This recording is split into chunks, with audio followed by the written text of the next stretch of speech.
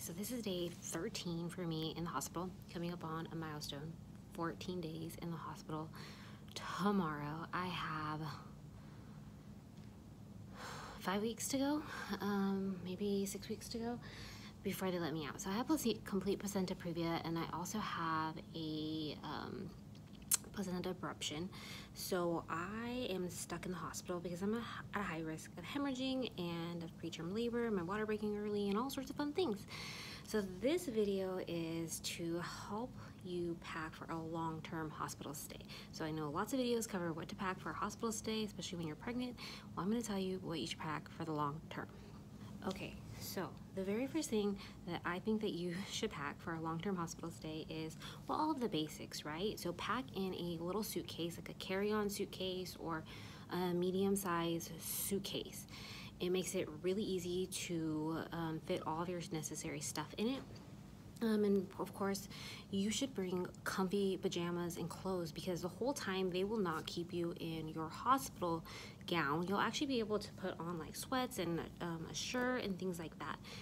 You want to pack comfy bras, like spandex bras, nothing that's going to be tight or restricting.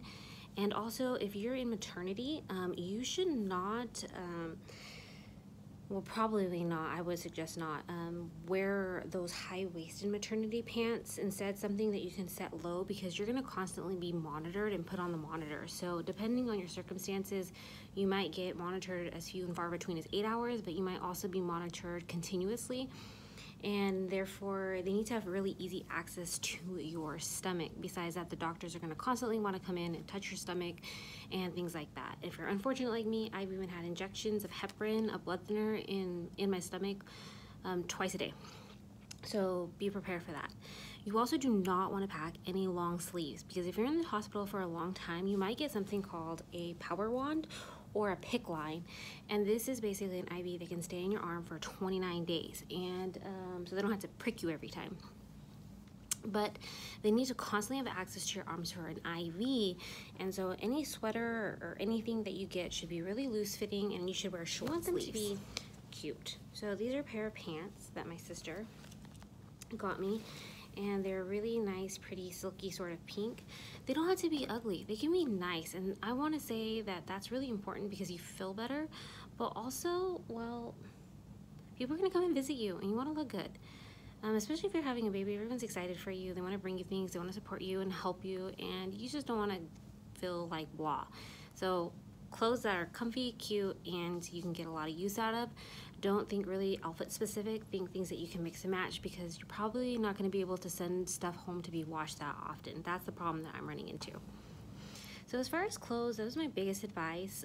Of course, comfortable, think comfortable. Comfortable is best, and if you have a pair of slippers, if you're allowed to walk around the ward, those could be really helpful too. Okay, so you know the toiletries are obvious. If you're in a long-term hospital stay, you probably want to get things that are not travel size, but are probably not like the big jumbo ones either. Get stuff that is like those littler, smaller bottles of shampoo, but are full size. But don't forget things like, you know, your product that you're going to be using for like your stretch marks or to solve that itching that happens during pregnancy, like your cocoa butter, your bio oil, or whatever it is that you're using. I forgot that, and my skin was just so dry and so itchy, and it was ridiculous, and I had to have my mom go out and get me my stuff from home.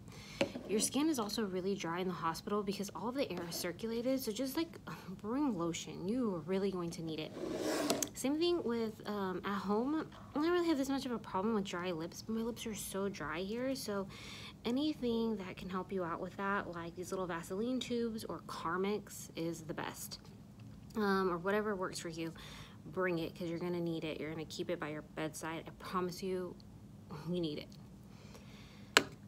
Along sort of the toiletry lines, makeup removers are seriously a must in the hospital, because the hospital staff comes in, or like the doctors come in at like 6 o'clock in the morning, and you might have like leftover mascara under your eyes, even though you try to take it off the night before. It's just really hard to get a lot of time standing up in the bathroom, especially if you're on restrictions like I am.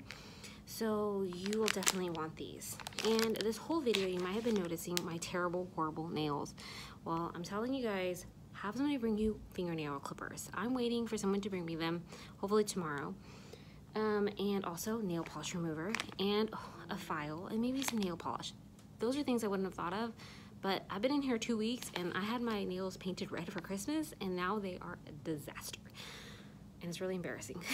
So definitely that is something you want to bring. Okay, so you might be thinking, well, I don't care if I look nice at the hospital. Trust me, you're wrong. I told you you're gonna have visitors, which is, well, hopefully you have visitors, right? You're a lovely person. I'm sure you're gonna get visitors. So bring what makes you feel good. So for me, wearing some makeup makes me feel much better. So I just got this naked palette for Christmas. My boyfriend surprised me, even though we're going through a really hard time. And I'm like, don't buy me anything. He did, because he's a sweet guy. So he brought me this. So bring like makeup and things like that. Stuff that makes you feel good. The hospital, because the air is circulated, you are not going to be able to dry your hair unless your hair is really short. But my hair is pretty long and I have a lot of it and I cannot dry my hair, so a blow dryer is a must. I learned that after my first hospital stay last month. I stayed for 7 days. I realized this time I definitely needed a blow dryer, so you're gonna need this. You also are going to be super bored, so of course bring something to read or entertain yourself. Crossword puzzles, I don't know, someone brought this to me. I haven't really used it yet, but I might. When boredom hits me, even worse. I'm really excited to read this book. Everyone knows I'm a bookworm, so catch up on your reading. I mean, do things that you enjoy, not just work like I was. It gets really stuffy. Again, no circulated air, so and can be kind of stinky because all your food comes in. And there's just like you can't open a window or anything. It just feels very lived in. So bring like a air freshener of some sort. I swear you're going to need this. And of course there are things that you probably have thought of, but you definitely want to make sure you bring like headphones and things like that. You're gonna need them, you're gonna want them because they're very noisy in the hospital. Sometimes it's just like you need to relax and kind of just unwind. For me, my mom has been really awesome. She's been staying in the hospital a lot with me, but sometimes I need like space away from her, even though I'm in the same room. I'm not gonna ask her to leave or anything like that. Like I want her company, but at the same time I need to kind of just like collect myself, and that can be hard to do when somebody wants to constantly talk and like chat with you and just kind of reassure you, but you just need to be able to like center yourself. And for me, the headphones have really helped with that. Also, to get work done, it kind of tells people, hey, like nurses can be really like nice and chatty and they're trying to be friendly because they know it's lonely, but at the same time, if you have your headphones in and you're working, they know it's like, okay, don't like disturb me. By the way, I love my nurses, so I mean they can disturb me if they want to. They're really awesome, but sometimes you just need space alone, and you don't get any space alone when you're in the hospital, like ever. It's really hard. Okay, and I think that's it for my video. I mean, I can't think of anything else. Oh, actually I can. All right, so I can't show you because of how I'm like kind of stuck in the little spot that I'm in right now, but you definitely want to, this is just a tip, you want to hoard anything extra that you get. So salt and pepper packets, and have your family bring you like seasoning, like garlic and salt and pepper or hot sauce or tahini or whatever, because hospital food is notoriously bland and it's so expensive for your family to always bring you food all the time, and it's just unrealistic. So definitely bring the stuff that's gonna make your food taste better, and you can just bring little teeny bottles. So I have a drawer, a bedside table, and I hoard any crackers, like graham crackers or peanut butter or anything non-perishable that they give me that I might want to eat later, but not right now, that won't go bad.